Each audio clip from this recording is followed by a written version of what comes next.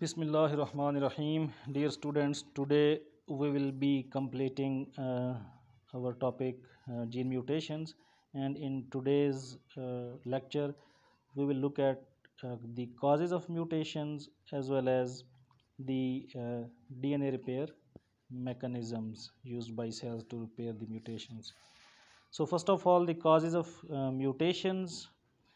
So we know that mutations result from both internal as well as external factors, and those mutations that are a result of natural changes in DNA structure, they are known as the spontaneous mutations, whereas those mutations that result from changes caused by the environmental factors or radiation hazards are known as the induced mutations.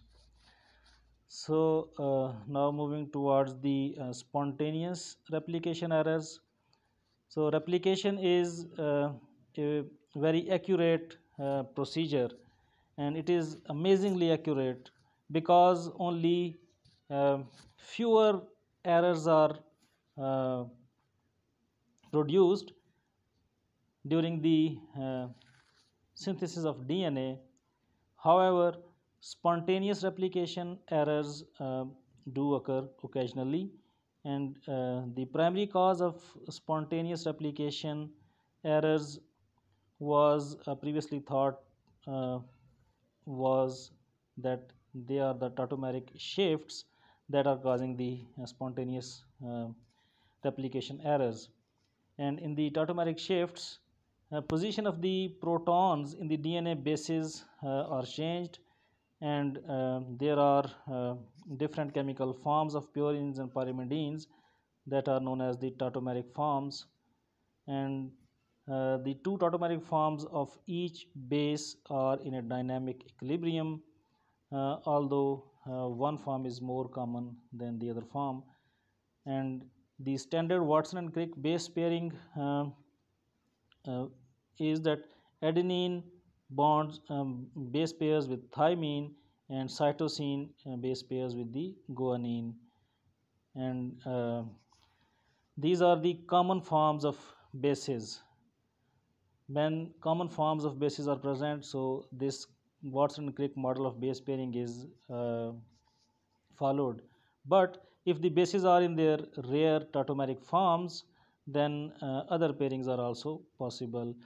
So in the tautomeric forms, in this figure, it is shown that protons have different positions, and when this position is shifted, then the nucleotide is converted into a different tautomeric form for all the four bases. So during the standard base pairing, thymine always pairs thymine always pairs with the adenine, and cytosine always pairs with the guanine. And in the anomalous base pairing arrangements, cytosine can pair with the adenine and thymine can pair with the guanine. So Watson and Crick proposed that tautomeric shifts might produce the mutations, and for many years their model was acceptable model for spontaneous replication errors, but there has never been convincing evidence that the rare tautomeric forms are the cause of spontaneous mutations. And furthermore, research now shows no evidence for these structures in the DNA, and mispairing can also occur through wobble, so in which normal protonated and other forms of the bases are able to pair because of flexibility in the DNA helical structure. So in the non-Watson-Crick base pairing, thymine is pairing with the guanine, and cytosine is pairing with the adenine, and these structures have been for the wobbling. These structures have been detected in the DNA molecules, and now they are thought to be responsible for many of the mispairing in replication. So wobble is a hypothesis in which when transfer RNAs uh, have a flexibility on the third base for their pairing with the with the codon. So anticodon is on the tRNA and codon is on the on the mRNA. So at the third base they have they can have different bases to pair. So you can study that wobble in the book, and details are given in the molecular biology books, so we are not going into the detail of wobble hypothesis in our today's lecture. So it is mostly studied in the molecular biology part. So wobble base pairing leads to replication error. So if you look at this figure, starting DNA molecule is a normal molecule, and when during replication both strands are separated, then if the process is normal, then this strand will give rise to a normal wild type double stranded DNA molecule. But if because of the wobble this thymine in original strand is pairing with the guanine in the newly formed strand, then this will result into the generation of a permanent mutation in the molecule after next round of the replication, because one strand is having the normal sequence, but the strand which is having abnormal base G will be creating a mutation, a permanent mutation, because now this G is pairing with C, whereas in the actual molecule this is a TAT base pair. And another reason for the mutation is the insertion and deletions, and they may result from the slippage mechanism.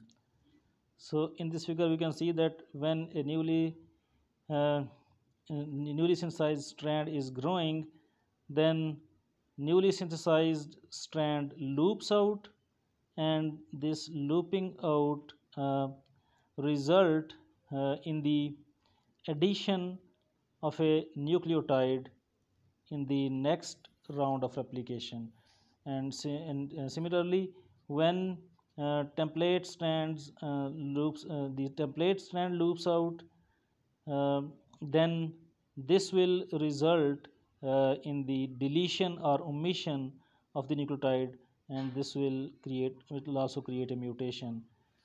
So when newly synthesized strand is looping out, then addition is then insertion will be the end point, and when the template strand is looping out, then deletion will be the end point of this slippage mechanism.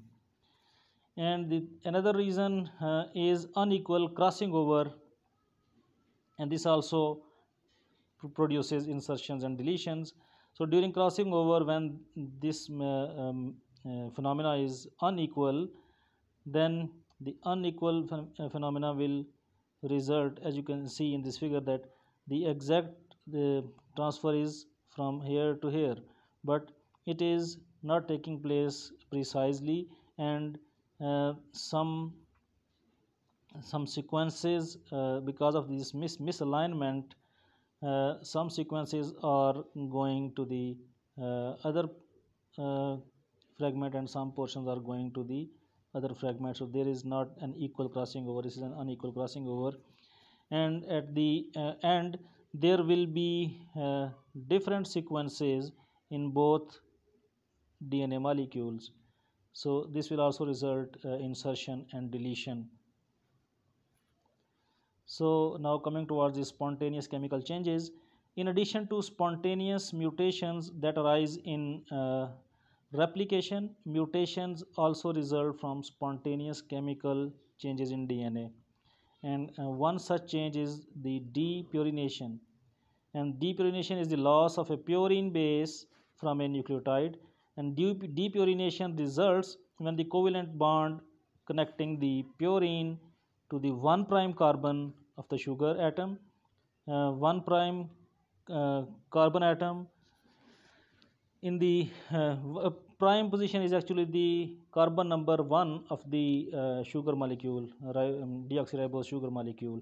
And when the connecting covalent bond is broken, so it produces apurinic site, and this apurinic site then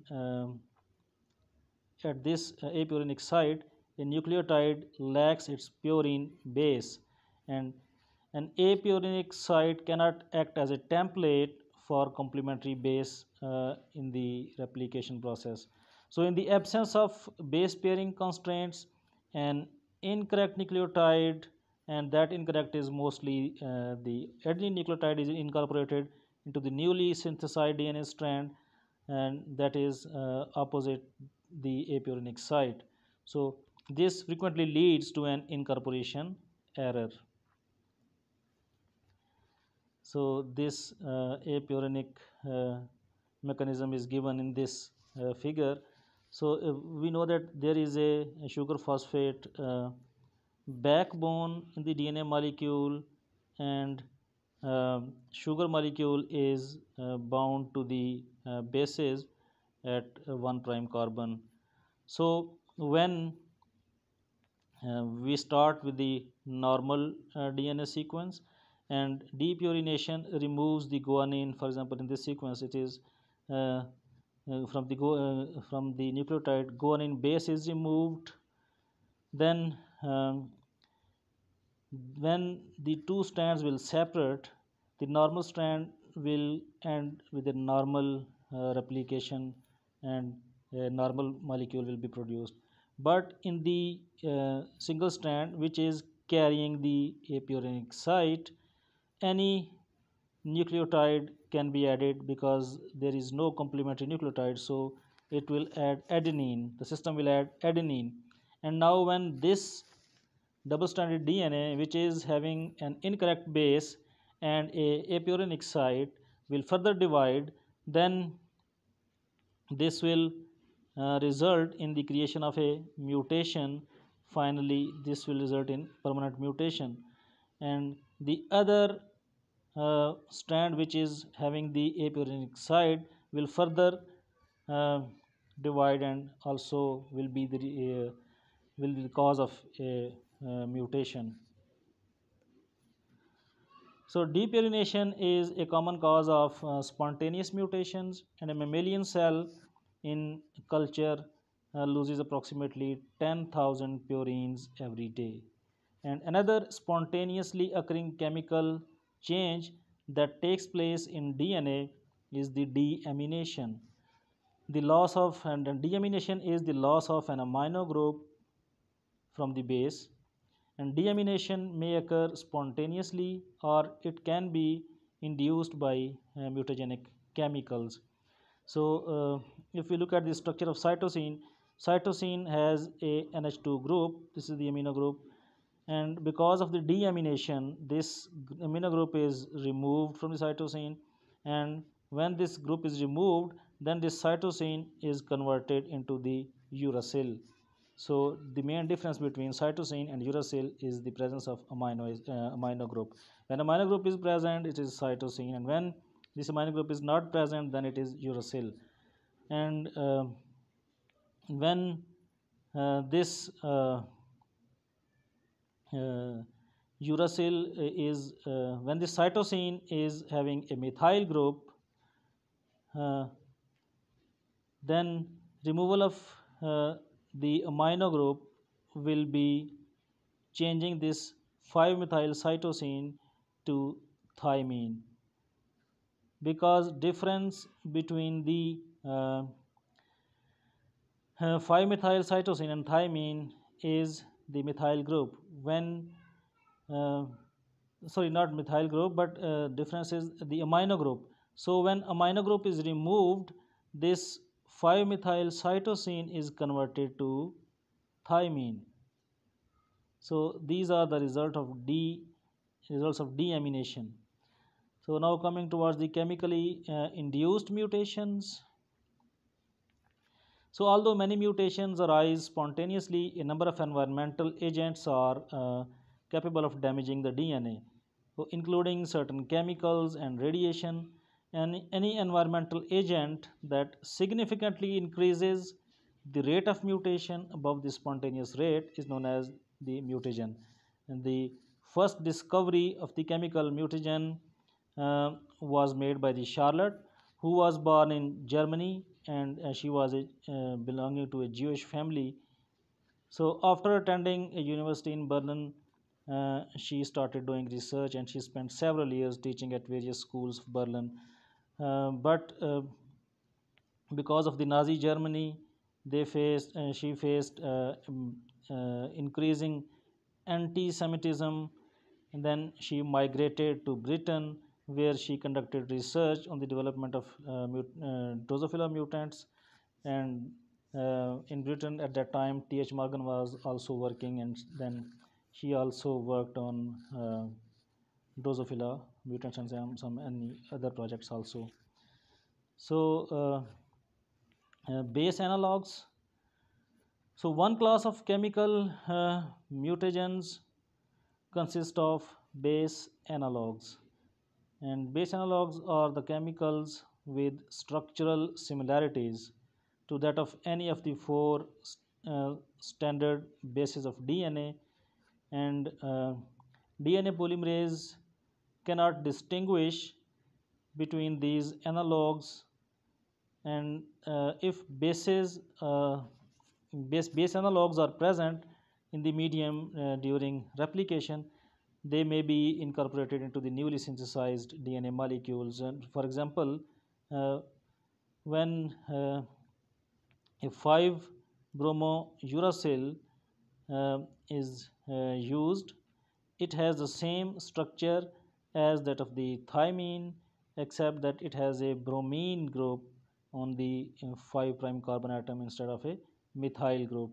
So the difference between the thymine and 5-bromouracil is the methyl group and bromine group. So when this 5-bromouracil is used, DNA polymerase cannot recognize it as a wrong base, but it recognizes it as a thymine, and then the enzyme will incorporate this analog, thymine analog, into the newly synthesized DNA strands. So normally 5-bromouracil pairs with adenine just as thymine does, but it actually occasionally mispairs with guanine, leading to a transition mutation. So as a result of this, Ta base pair will be changed to Cg base pair finally. So if we look at this figure, so during the normal pairing, uracil, 5-bromouracil is pairing with adenine, but when mispriming will occur, then 5-bromo when the 5-bromouracil is ionized, then it will mispair with the guanine also. So this will result in a transition mutation, and C will be changed into thymine will be changed into the cytosine.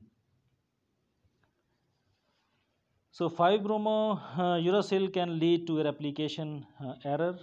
So as you can see in this figure, that when we start with a normal sequence, during replication one strand is going normally, but the second strand in which 5-bromouracil is incorporated, then this strand is after several rounds of replication, it will give rise to a replication error, and this replication error will result in Cg base pair instead of a T base pair, Ta base pair.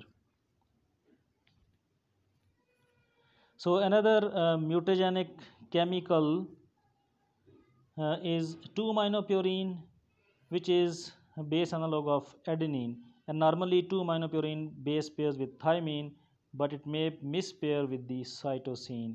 And when it will pair with cytosine, then it will cause a transition mutation, and this is also a T to C change finally after several rounds of replication. So alternatively, 2-aminopurine may be incorporated through mispairing into the newly synthesized DNA opposite cytosine, and later pair with the thymine, leading to a cytosine to uh, thymine transition mutation. So thus both 5-bromouracil and 2-aminopurine can produce transition mutations. And in the laboratory, mutations caused by base analogs can be reversed by treatment with the same analog or by treatment with some different analogs. And now coming towards some other mutating agents. So first one, the alkylating agents. Uh, Alkylating agents are the chemicals that donate the alkyl group, and these agents include methyl and ethyl groups, which are added to nucleotide bases by some chemicals. For example, there is a chemical known as EMS, ethyl methane sulfonate, and it adds an ethyl group to the guanine and produces 6-ethyl guanine, which then pairs with the thymine and creates a transition mutation from C to T. So EMS is also capable of adding ethyl group to thymine. Then it produces 4-ethyl thymine, which then pairs with the guanine and leads to a T to C transition.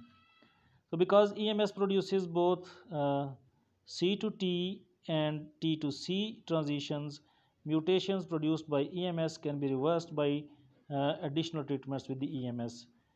And mustard gas is another alkylating agent, and this agent was also used in the history for creating mutations. So if we look at this figure,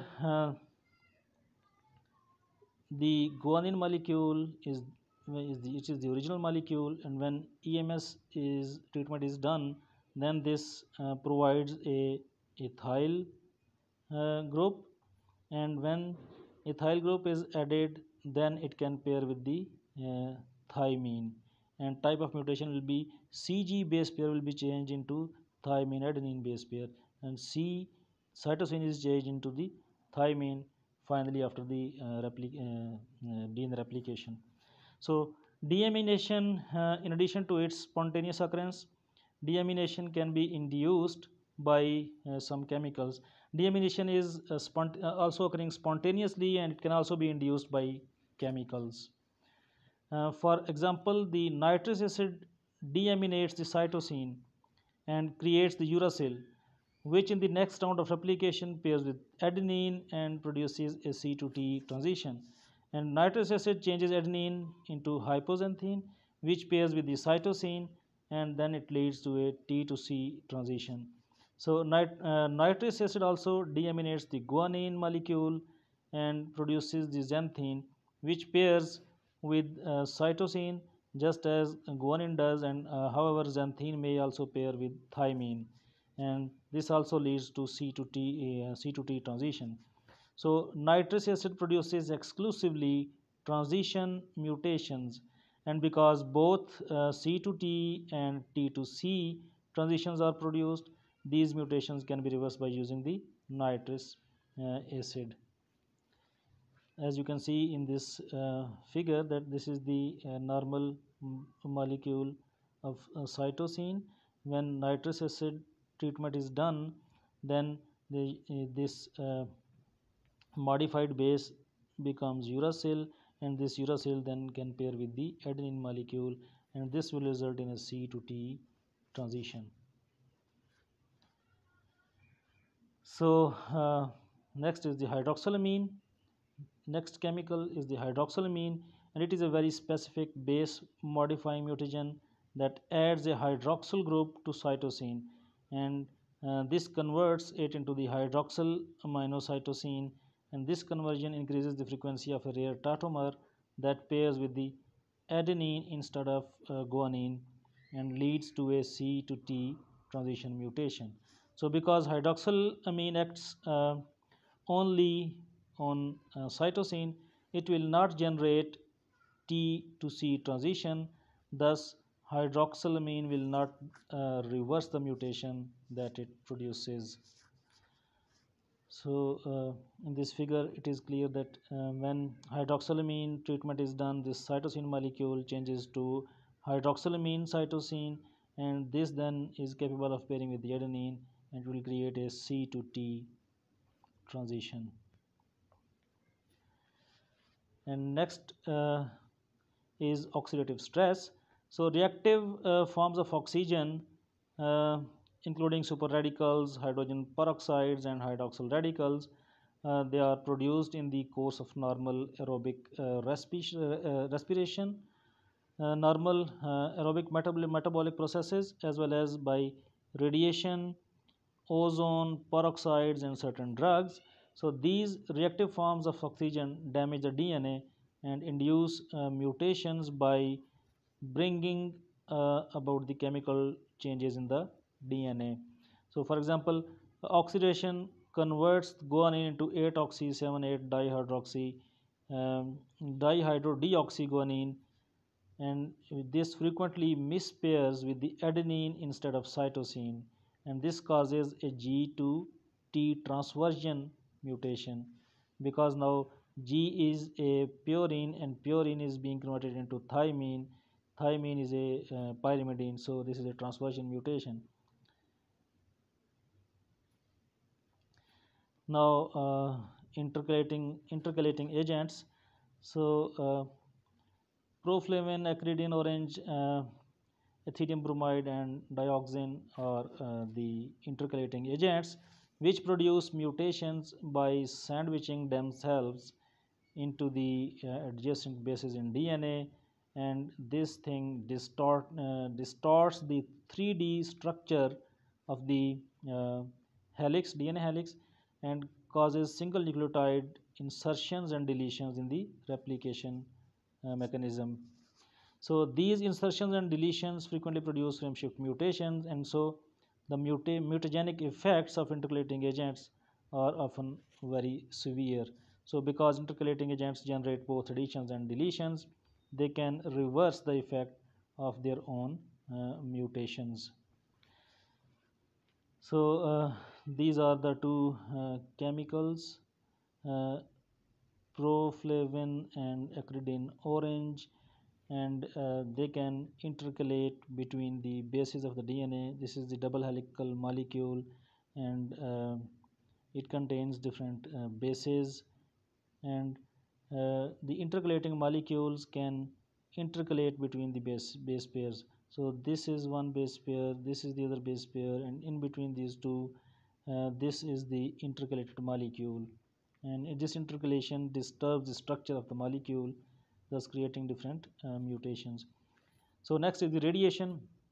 In 1927, Hermann Muller demonstrated that mutations in the fruit flies could be induced by X-rays, uh, and the results of subsequent studies showed that X-rays greatly increase mutation rates in all organisms. Because of their high energies, X-rays, gamma rays, and cosmic rays are all capable of penetrating the tissues and thus damage the DNA. So these forms of radiations called ionizing radiation, they dislodge the electrons from the atoms they encounter, and thus changing the stable molecule into free radicals and reactive ions, which then alter the structure of bases and break the phosphodiester bonds in the DNA molecule. So as we can see that this in the electromagnetic spectrum, um, as the wavelength decreases, um, their energy increases. So when this is the visible range of light, and when wavelength is decreasing, the energy is increasing, and when wavelength is decreasing, then energy is decreasing. So we can clearly see that X-rays, cosmic rays, and gamma rays are having more energy even than the UV light. So they are causing the severe damage to the DNA molecules. So ionizing radiations are frequently also frequently result in double strand breaks in the DNA molecules, and attempts to repair these breaks can produce the chromosome mutations, because there are systems in the cell that are capable of repairing the double strand breaks, and when double strand breaks are repaired, then there are chances of retaining the mutation. So UV light has less energy than the ionizing radiation and does not eject electrons, but it is nevertheless highly mutagenic. It can cause the mutation, but the effect of UV light is different from X-rays and alpha rays and cosmic rays. So purine and pyrimidine bases readily absorb UV light, resulting in the formation of chemical bonds between adjacent pyrimidine molecules or the same on the same strand of DNA, and thus they create the pyrimidine dimers. And pyrimidine dimers consist of two thymine bases, and they are known as the thymine dimers. And the thymine dimers are more frequent, but cytosine dimers and thymine cytosine dimers can also form, but they are rare. So the dimers distort the configuration of DNA and often block the replication process. Most pyrimidine dimers are immediately repaired by cellular DNA repair mechanisms, but some escape repair and inhibit replication and transcription processes. So this is the normal strand of DNA, but after the UV radiation, a chemical bonds, covalent bonds are formed between two thymine in the same strand, and when uh, these bonds are formed, this becomes a thymine dimer, and this thymine dimer results in the distortion of the DNA molecule. So this distortion results in problems in the DNA replication process. So when pyrimidine dimer block replication, cell division is inhibited, and cell usually dies. For this reason, UV light is used to kill the bacteria, and it is an effective method of sterilizing the surfaces and things. For a mutation, which is a hereditary error in the genetic instruction, for a mutation to occur, the replication block must be removed. So if block is not removed, then mutation, if the block is not removed, then replication will not occur and cell will die. So how do bacteria and other organisms replicate despite the presence of the thymine dimer? So bacteria overcome this replication block produced by the pyrimidine dimers, and other types of DNA damages by means of a system known as the SOS system, and this system allows replication blocks to be removed, but the process makes numerous mistakes and greatly increases the rate of mutation. So indeed, the very reason that replication can proceed in the presence of a block is that the enzymes used in the SAW system do not strictly adhere to the base pairing rules, and therefore they can start the replication. So the trade-off is that replication may continue and the cell survives, but only by sacrificing the normal accuracy of the DNA synthesis, and this causes different production of different mutants. So we can see in this figure that uh, during the DNA damage, REC-A protein is activated, and this REC-A protein then causes this LEX-A protein, which is repressing the SOX box in the SOS box in the SOS promoter, and then this LEX-A is self-cleaved and this self cleavage will result in the transcription of SOS system proteins that are then used to express different SOS genes, and then these SOS genes will repair the damage. This is a very complicated process, and more than 25 different proteins are working in this system.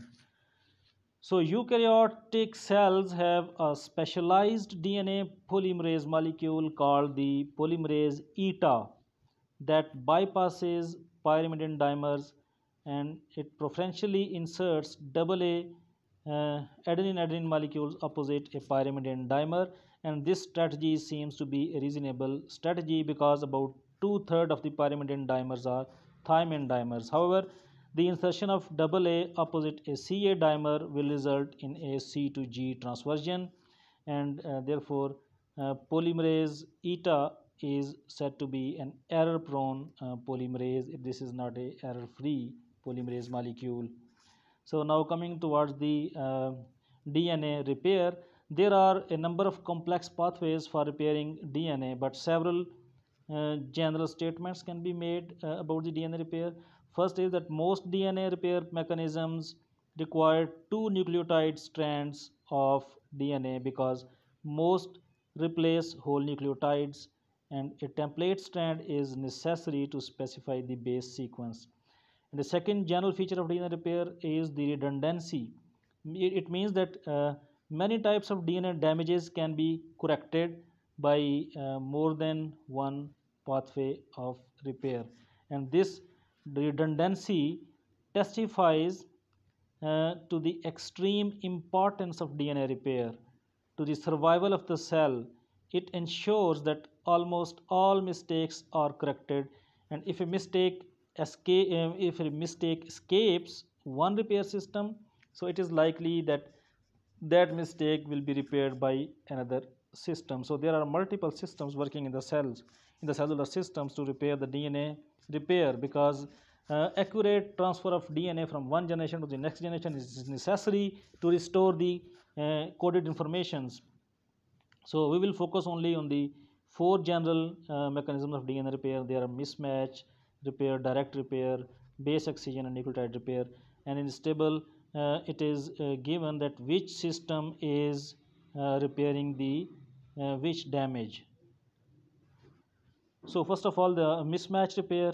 In the mismatch repair system, in the DNA replication, a mismatch base when a mismatched base is added in the strand, newly synthesized strand, then methylation at GATC sequence allows the identification of old and newly synthesized strands.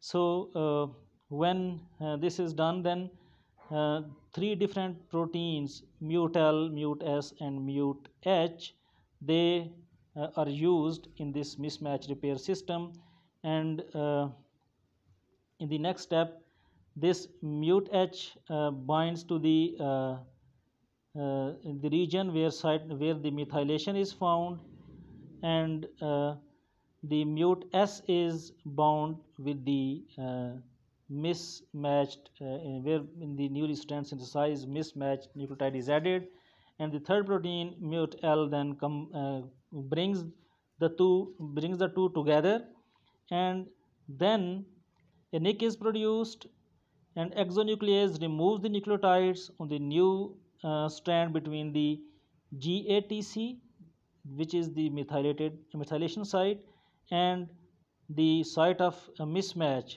So this nick is produced, and then DNA polymerase in the last step replaces the nucleotides and correcting the mismatch, and DNA ligase seals the nick. So in this way, this mismatch is repaired. And in the direct repair system, methyl transferase enzyme is used, and this methyl transferase will remove the methyl group, and it will restore the original guanine nucleotide. So now base excision repair. In the base excision repair, in the first step, DNA glycosylase enzyme is used, and this glycosylase enzyme then removes the base and creates a AP site, and then uh, AP endonuclease will produce a nick at the 5' site, and then DNA polymerase will come, and DNA polymerase will prepare this site by adding a new nucleotide, a complete new nucleotide, and finally the DNA ligase will seal the nick, and in this way molecule will be repaired. And in the nucleotide excision repair, DNA damage is recognized first, and then an enzyme complex is coming, and that this enzyme complex system is binding the region where the distorted form of the damage is present. Then in the third step, the DNA molecule is separated into two different strands, and both strands open, and then nicks are produced on both sides, and finally the molecule is when the nicks are produced, then DNA polymerase repairs and adds all the new nucleotides, and finally the ligase molecule is used to ligate the nicks, and in this way this error is repaired.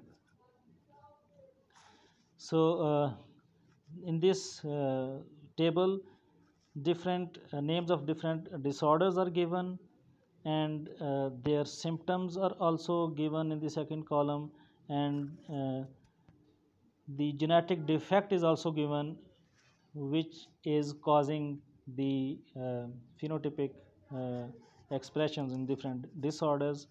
So now we have completed our gene mutation topic also.